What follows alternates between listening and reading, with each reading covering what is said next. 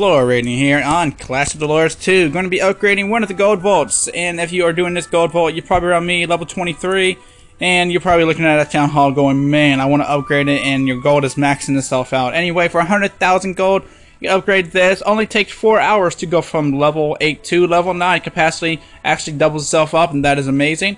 And you see the HP only goes up by a little bit, but that shouldn't matter since by now you should already know to have your gold vault inside the walls. You know, make sure that when you are getting raided, you're not getting raided to death.